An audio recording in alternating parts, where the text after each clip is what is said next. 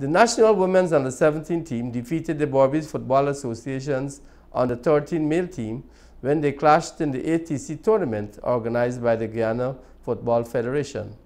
Jalissa Hines reports. The Guyana Football Federation Boys Under-13 Academy Training Center tournament continued on Sunday, where the guest team, the National Under-17 girls, scored a 1-0 win against the Barbados Football Association. The game was held at the All Saints ground.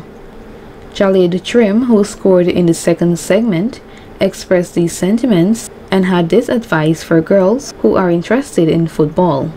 It's an honor, it's an awesome feeling, as once you score a goal, it just pushes you to go more, give it your best, one score, as a footballer, as a striker, you're always hungry to score.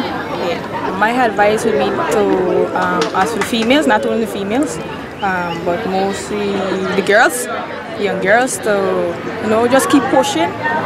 Never give up in football. Once you love football, just give it your best. Never give up. Coach Aquila Costello of the Under-17 Lady Jags national football team disclosed these details about the team's preparation for the CONCACAF Under-17 Women's Championship. Basically, today's win is just a part of our preparation, or the game rather. Today's game rather was part of our preparation for this team, since we have just qualified for the next round in the CONCACAF Women's Tournament. We are grateful for the opportunity to play in such a tournament so that we could continue with preparation going into this next leg. Coach Costello then encouraged girls to get involved in football. Just start playing. Just start playing. I can't guarantee you that you would love the game unless you start playing. Once you start playing the game of football, right, and you start learning about the different aspects of the game and so forth, I'm sure young girls would enjoy it. I think parents could also play a vital role in encouraging girls to come out and play.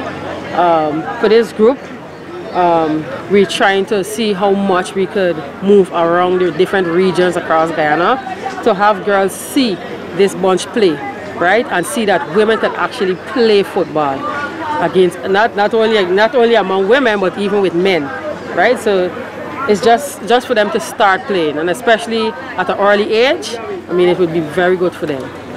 Mr. Dennis Adams, Technical Development Officer of the Barbados Football Association, speaking to this newscast, noted these details. This game was a very, very challenging game for us, in the sense that it's our final game and we were really looking for a win, probably to go to the next round. But unfortunately it didn't go that way. But we're still happy, the kids are happy, we had fun. They're now developing, they got a lot of way. This is just on the 13, we got a lot of way to go. And it's very encouraging to see them come from Oriala, from Skellon, from West Barbados and Barbados here. It was commendable. We're training every weekend, and as long as you have the time, you could just come to Scott School Ground here, and the staff or the coaches would put you together in a group and start you off in your football journey. Additionally, Mr. Adams went on to highlight the importance of practice. You got to come and get accustomed to the ball, and training is so important. And because if you don't come and learn the different laws and principles and technique, it would be at a disadvantage. So you have to come and be a part of, and we train you to be your full potential. The Guyana Girls Under-17 national team recently finished as the best-ranked second-place team among 3 groups in the competition at the IMG Academy in Florida, qualifying them for the 2022 CONCACAF Women's Under-17 Championship. Reporting for Channel 8 Sports, I am Jalissa Hines.